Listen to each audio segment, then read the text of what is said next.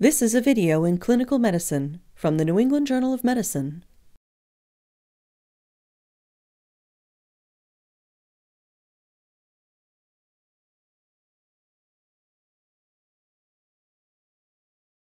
In light of the threat of Ebola virus disease, it is important to emphasize proper precautions for infection control in healthcare settings. The routes of Ebola virus transmission include direct contact with an affected person's body fluids or indirect contact by working with contaminated instruments or supplies. Personal protective equipment, or PPE, is used when there is a risk of exposure to infectious material. PPE is designed to protect the skin and mucous membranes from exposure to pathogens. Healthcare workers using PPE to guard against contamination with Ebola must remember these three principles. Repetitive training and demonstrated competence in putting on and removing PPE ensures proficiency in the use of the equipment.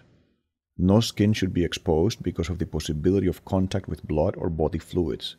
To identify and immediately address any breaches in protocol, a trained observer, using a checklist to document the correct sequence, must supervise each person who is putting on and taking off PPE.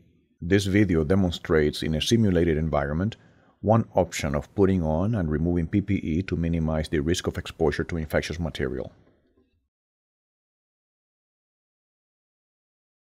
Protection against Ebola includes standard, contact, and droplet precautions. PPE for Ebola includes gloves, boot coverings, gowns, respirators, hoods, aprons, and full-face shields. Disposable medical gloves with extended cuffs should be used. 2 pairs of gloves should be worn for an additional layer of protection. Boot coverings also should be disposable, covering up to the mid-calf.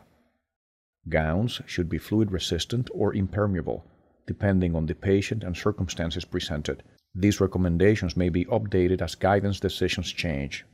Gowns should cover the body at least from the neck to the mid-calf.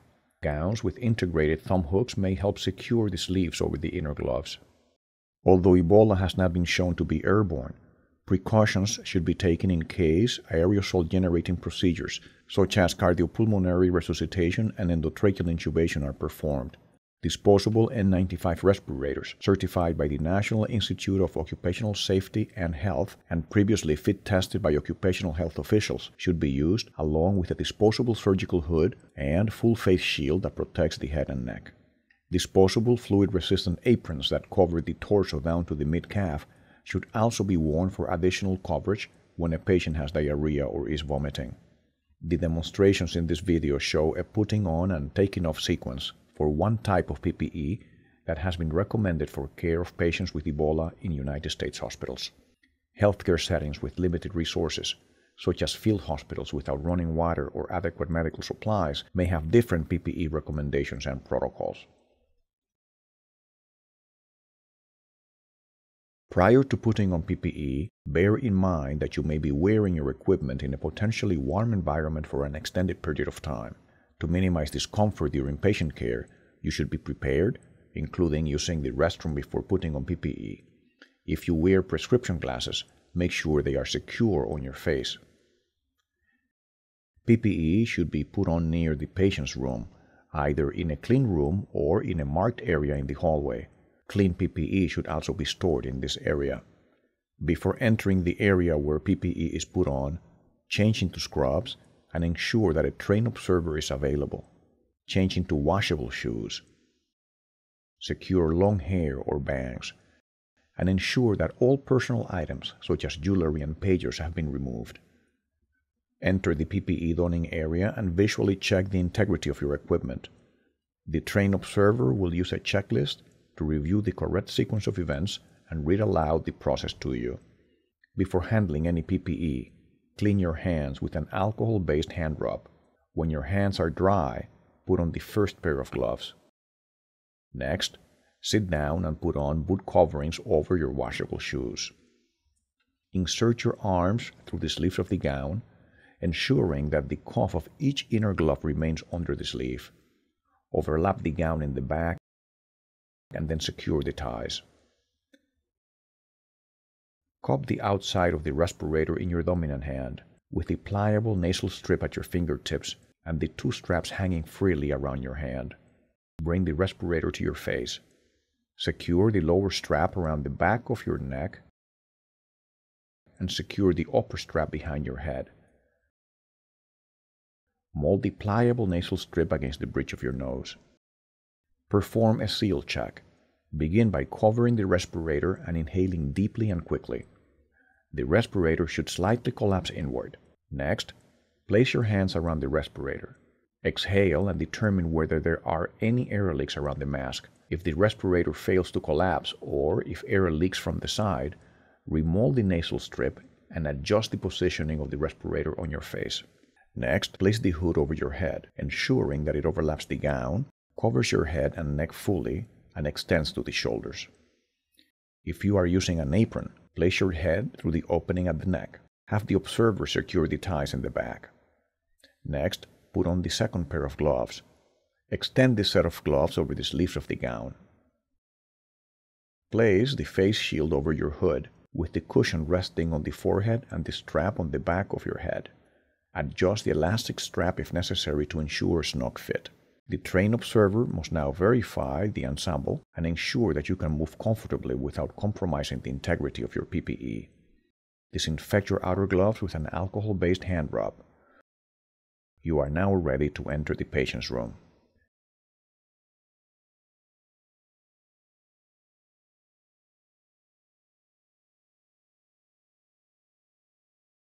The proper removal and disposal of contaminated PPE is essential and is the most difficult challenge in preventing inadvertent exposure to pathogens, requiring careful attention. PPE removal should take place in an anteroom or doffing area separate from the patient's room. This area is deemed potentially contaminated and is separate from the clean area used for putting on PPE. The following should be available in the anteroom: clean gloves, an alcohol-based hand rub, one chair clearly identified as the dirty chair for the removal of shoe coverings, a second chair designated as the clean chair to be used for the disinfection of your washable shoes, EPA-registered disinfectant wipes for healthcare use, and a leak-proof biohazardous waste container for disposable equipment. Before leaving the patient's room, first use an EPA-registered disinfectant wipe to disinfect any visible contamination on your PPE.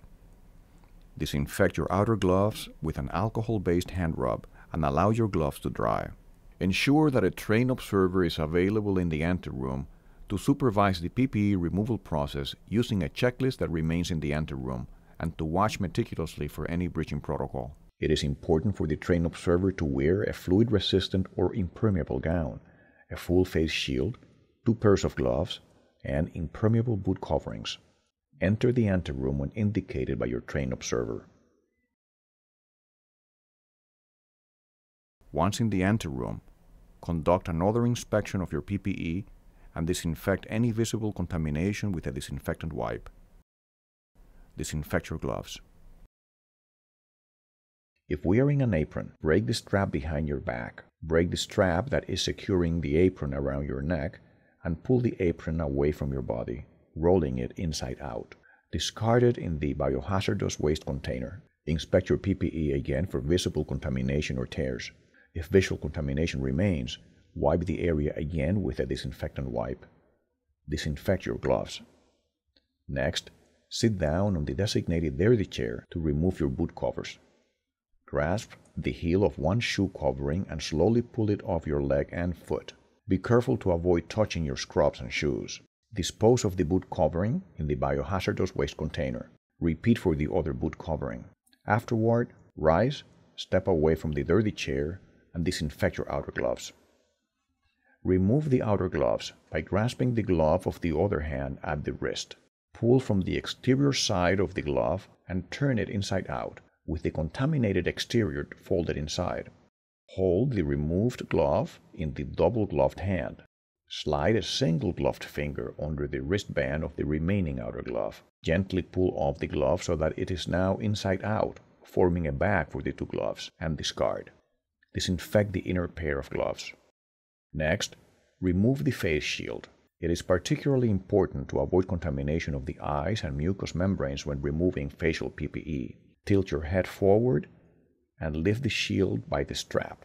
Bring it above and away from your head without touching the shield itself and discard it in the biohazardous waste container. Disinfect your gloves. Leaning forward, grasp the hood near the top and carefully pull it off and away from your head. Discard it in the biohazardous waste container and disinfect your gloves. Remove your gown by first undoing the fastening at the waist. Grasp the shoulder area and peel the gown away from your body, turning the gown inside out and wrapping it into a bundle. Only the interior of the gown should remain visible. Discard, then disinfect your gloves. Remove your inner gloves as described for the outer gloves, taking precaution to avoid contaminating your bare hands. Use an alcohol-based hand rub for disinfection after taking off the gloves. Put on a new pair of gloves once your hands have dried. Next, remove the N95 respirator. Avoid contact with the respirator and touch only the straps to minimize possible contamination. Tilt your head forward, grab the strap that is around your neck and lift it over your head, allowing to hang freely. Then, bring the top strap over the head and use it to remove the respirator from your face. Discard, then disinfect your gloves. Sit down on the designated clean chair and use disinfectant wipes to clean all external surfaces of your shoes. Disinfect your gloves. Remove the last set of gloves as described previously. Disinfect your hands with an alcohol-based hand rub. The trained observer should conduct a final inspection at this point to identify any contamination of your surgical scrubs. If there is contamination, an occupational safety and health coordinator should be informed immediately before you exit the PPE removal area. The observer may now be contaminated and should perform the same PPE removal procedures as the healthcare worker before leaving the anteroom. PPE is available to minimize the potential harm from exposure to pathogens such as Ebola. When PPE is worn, removed, and discarded properly, it is effective in protecting both the person wearing it as well as the patients and healthcare workers with whom that person comes into contact.